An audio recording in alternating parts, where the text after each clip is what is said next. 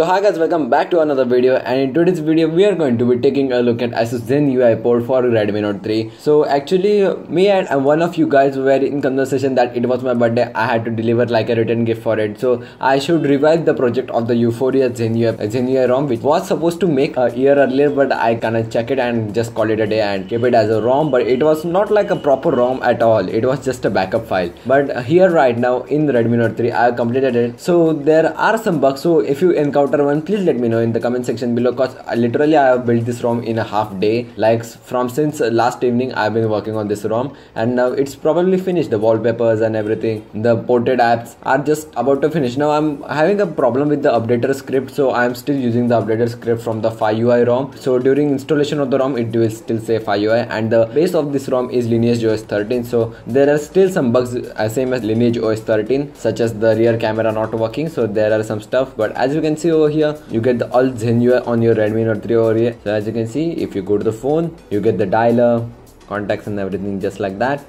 You get the messaging, you also get the browser fully ported and working. You also get the Zen UI fit and works pretty fine. Just enter my name. I'm still trying to port the keyboard. App is quite nice, looks like the Samsung's S Health. You get the file manager is also good too. You get the whole layout of the junk in your phone over here. You get the music, I don't have any songs on my phone. You get the quick memo, and also this quick memo has like a security feature, which is a good thing if you want to keep your memos secret. But as you can see, you can draw over here too.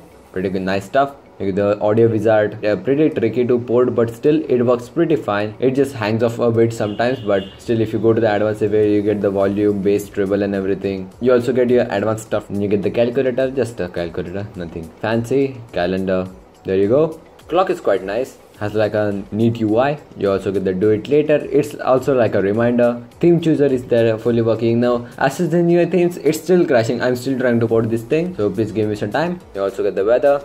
Let's search my city. There you go. That was quite fast. Also the UI is very nice. It gets like a blur effect at the background as you scroll down. And then if you go to the settings, it's your old Lineage OS 13. There is nothing new added over here. I guess I've done a quite job for a newbie. It took like a half day for me to complete this ROM without no idea how to make ROMs and everything. So any help is welcome in the comment section below. Hope you guys enjoyed. This was a short review of Asus Zen UI port from me. Please subscribe to the channel for more ports in the future, because I'm trying to do a HTC port for this lovely Redmi Note 3. Hope you guys enjoyed. Peace.